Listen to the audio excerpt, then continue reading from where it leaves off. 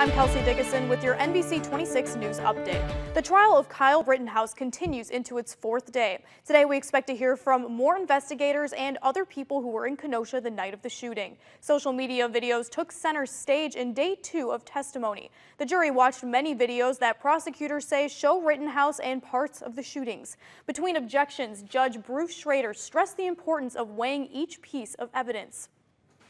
With the latest edition of the kid-sized vaccine doses approved by the CDC, local clinics and hospital systems are gearing up to give out the shots. Prevea is administering the latest doses at 11 different clinics across the state. It starts Monday in Green Bay. Some local CVS pharmacies will distribute the kid-sized vaccines as soon as Sunday, and Bellin Health is starting its rollout on Friday. Packers quarterback Aaron Rodgers tested positive for COVID-19. He now faces a 10-day quarantine and will miss at least one game. The NFL Network says instead of getting vaccinated, Rodgers received a, quote, homeopathic treatment to raise his antibody levels. Backup quarterback Jordan Love will make his first NFL start on Sunday against the Kansas City Chiefs. Kickoff is set for 3:25.